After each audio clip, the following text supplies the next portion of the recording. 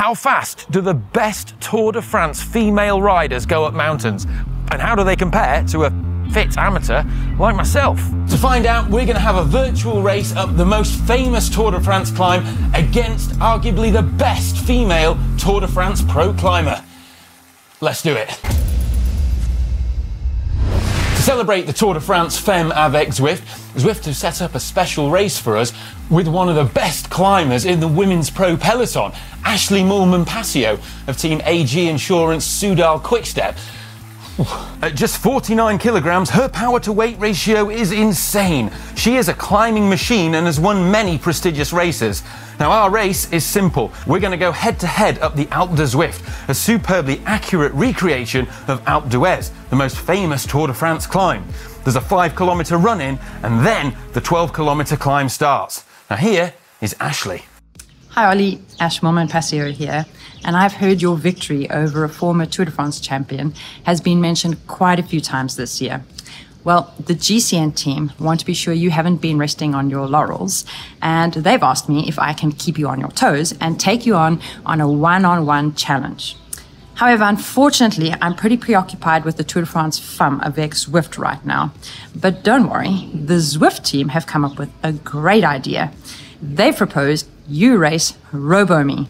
So I'm wishing you all the best of luck as you take my avatar on the virtual roads of Zwift up the Alpe du Zwift. All the best. Ashleigh there, referring to the fact that I managed somehow to get the better of Geraint Thomas in a Zwift race last year. Although, if I'm being truly honest with myself, I did catch him napping, and I don't think he was either at full fitness or really giving it 100%. That said, I can't imagine Robo Moolman-Pasio is going to take it easy on me. I mean, I've seen Terminator 2. I know how this goes down. Most amateur cyclists dream of going under an hour up this 12-kilometer beast that averages 8.5%. Now, the best women in the world go significantly faster than that. I'm in pretty good shape though, so I'm keen to see where I stand. Now, while I just warm up ahead of this rather scary race, it's a good opportunity to tell you that if you want to ride some of the, well, iconic, famous Tour de France climbs that are in this year's Tour and also the Tour de France Femmes avec Zwift, you can do, because there's a new portal feature on Zwift which allows you to try them out for yourself. So climbs like the Aspan and the Tourmalet and many others too. Speaking of which, the Aspan and Tourmalet stage is going to be this weekend. So you can watch it live and on demand on GCN Plus and ad-free as well. So make sure you check that out because, well, after racing Robo Moolman-Pasio, I'm going to be really keen to see how she gets on in real life. I'm on the start line now, just waiting to go. I can see Robo Moolman-Pasio there. So I've been told that Robo Moolman-Pasio is going to ride a set sort of power output. Now, this is going to be what is to me a mind-blowing 5.7 watts per kilo. But what's even more mind-blowing about that is they've set that in a fatigued state for Ashleigh Moolman-Pasio. So if she were fresh, she'd do significantly better than that, which is just, I mean, it's just ridiculous. But this is to simulate how she would be after a week of racing. It's going to be hard. So what I'm going to do is out the gate, I'm going to use the 5-kilometer flat running section to try and get a buffer for the climb, because she weighs so much less than me that I actually have to produce quite a bit more power on the flat. So I can gain an advantage on the flat, and I'm going to try and use it.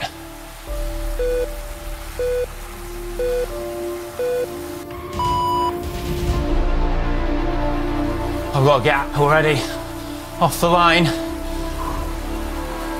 Right, settle down. She's out the draft. Settle down. I'm going a bit too hard here. Just got to press on at a decent wattage. I know what I can do, roughly, for an hour, and I've just got to hope I can do more than that today.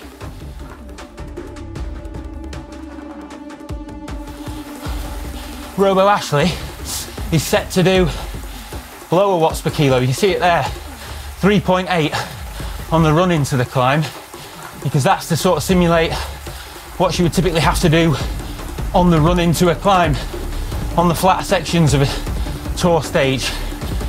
So I'm like a breakaway rider, you know, going from the gun, trying to get a lead, because I suspect she's going to climb a lot quicker than me.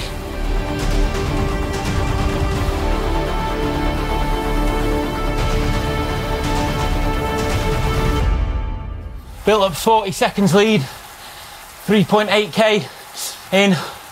Oh, I was hoping for more. See if I can get a bit more. Don't want to go too hard though, otherwise I will blow up spectacularly on the climb. It's all about pacing it. It's basically an hour-long FTP test.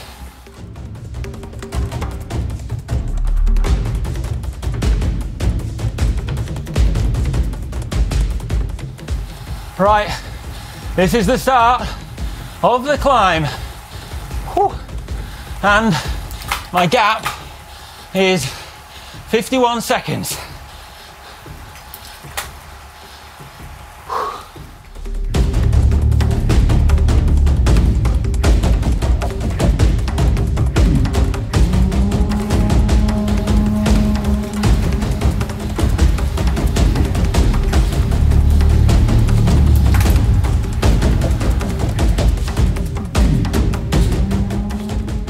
My eyes are just transfixed on that time gap. It went out to 56 seconds, and now it's 54, and I just got to do the time trial of my life here.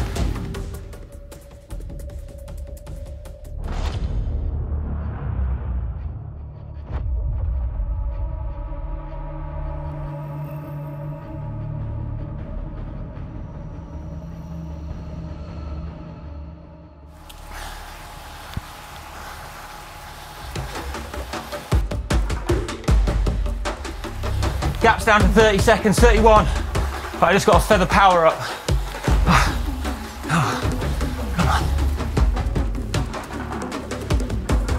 Oh, she's got me in her sights now.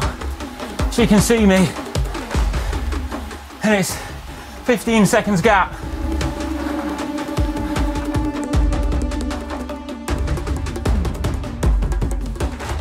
This isn't looking good. I mean, I'm up to turn 15,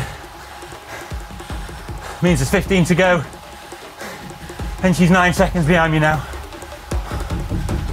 I'm gonna dig in and try and use her draft. Hold on as long as I can.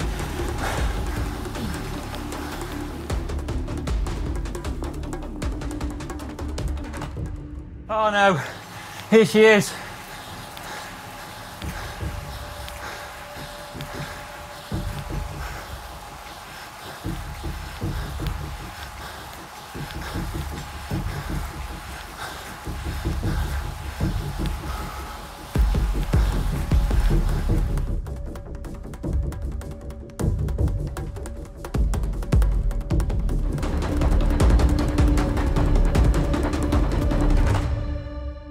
She's caught me just before turn 13, and like now, for me, this is all about damage limitation. I've got to remember, I'm representing all the amateurs out there and GCN.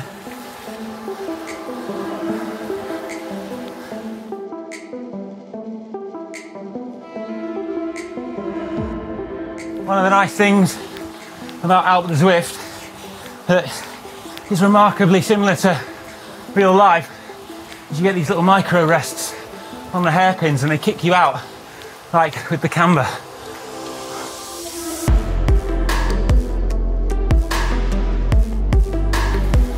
I'm halfway up the climb now. I'm going to try and limit my loss to within 5 minutes of her. If I can do that, I think that's respectable.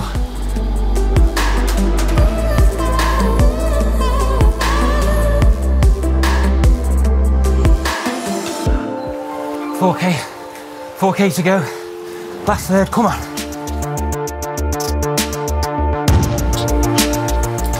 This is pure pain. Oh, come on. Just got another feather power up. Get in. Can activate it on here.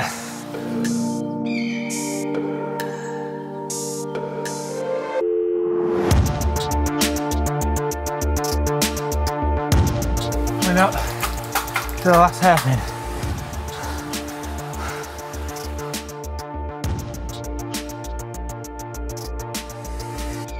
I think I'm going to try and get a PB.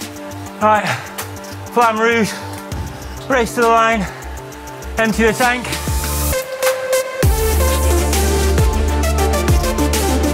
Come on.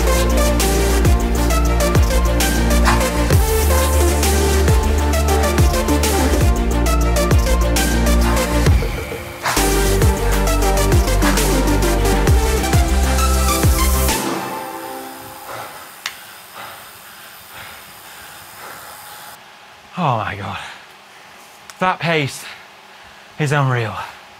Like I said, for an amateur, I'm in good shape, you know. I work hard, but I don't have any remarkable genes like someone of the caliber of Ashleigh, but I can see on the results, you know, across that entire effort, she's done 5.5 watts per kilo, and I've done 4.8. That is the fastest I've ever gone up there. One of the great things about Zwift as a training tool is that it's so good at like gamifying it and motivating you. I've just done a PB, I think, by 20 seconds. And part of the, well, big reason for that is having that carrot that was chasing me, and then I was chasing. Oh God, I'm absolutely battered. Well, that was absolutely ridiculous. I've been completely annihilated going up there. By my calculations, just over 4 minutes she put into me. And that's despite me doing 325 watts on the climb, which for me, I'm not embarrassed by that. That's really good for me. I think, you know, I feel quite proud of that, to be honest, but it just shows you how high the level is of riders like Ashleigh. I mean, she was doing 5.7 watts per kilo.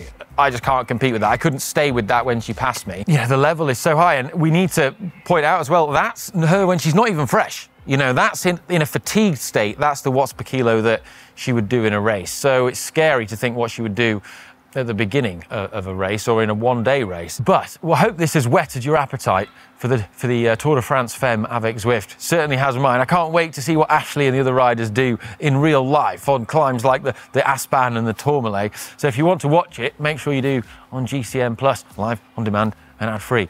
And if you enjoyed watching my pain faces today, I mean, there were many, then, well, give this video a thumbs up and let us know your thoughts in the comments below. I'm going to go now and I think I've earned some cake. Love you. Bye.